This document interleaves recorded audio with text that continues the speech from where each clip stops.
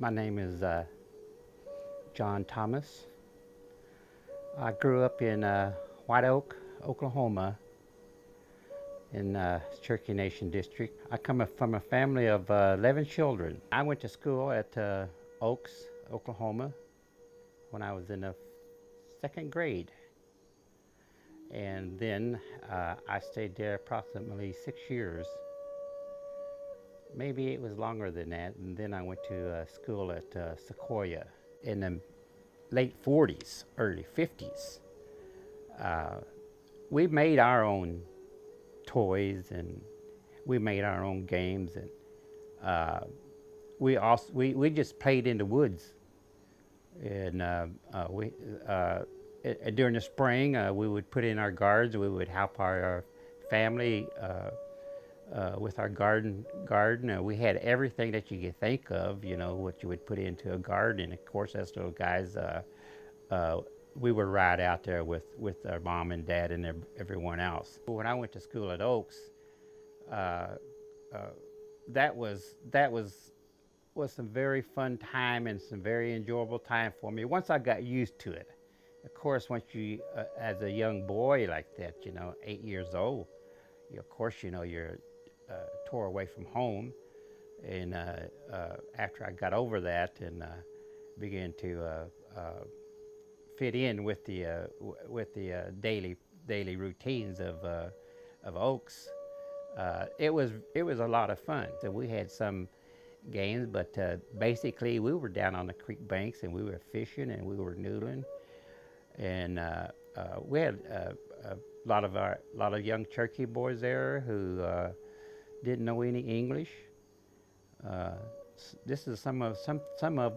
This is the first time they've ever seen running water, or even electricity. We had a big old television there, you know, and that was amazing to a lot of us kids because we never seen television before.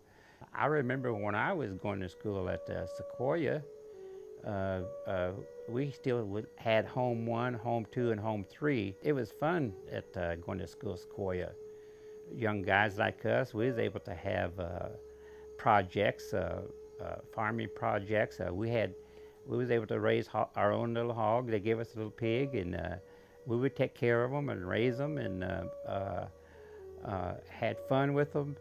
They got older, you know. Then we took them to the market, and we had money. Cherokee Nation is full of rocks.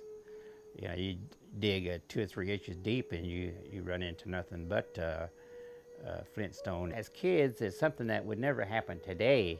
We got to use dynamite. We'd go in there and we used a jackhammer, and we'd jackhammer down into the big stones and stuff that would be in our way, pack them with the dynamite and blow them to smithereens. We'd walk up and down the roads from Sequoia going in toward town, and there was nothing there. There was nothing there. And it's just absolutely remarkable and satisfying to see how the Cherokee Nation, and see how far the Cherokee Nation has come since then, since I was a little guy running around here. I remember how Oklahoma was when I was a little boy. You know, it wasn't, there was a lot of prejudice in those days, and in schools we had long hair issues and other things that we were discriminated against. We couldn't wear our hair long, we couldn't do this, we couldn't do that. If we left home during the day, we didn't come back until like, you know, evening time. And we lived out there in the woods. We knew where the apples were. We knew where the berries. We would go fishing, catch our own fish. We would catch our own crawdads. We'd eat out there. We'd live right out there in the woods like that as little kids. And we enjoyed that.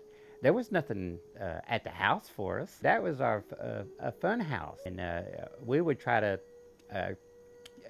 catch pets, baby squirrels or raccoons or anything like that that we could find, and we'd take them home and raise them, and that would be our pets. And we had raccoons, we had everything. We had squirrels like that. We had baby squirrels. We'd raise them, and they'd run around our house and follow us around. And of course, we had dogs and and other animals and stuff like that.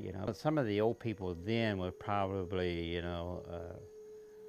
uh, come from those medicine clans and medicine people, and they were powerful and they knew things. They knew how to doctor you and make you well. And of course, there was some scary things that would happen.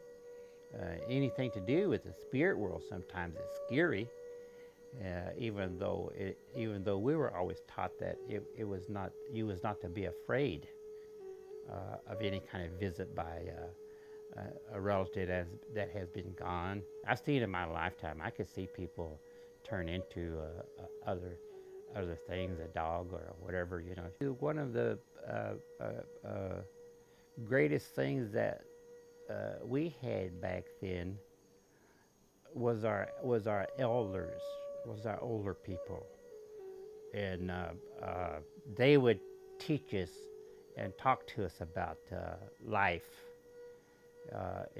and how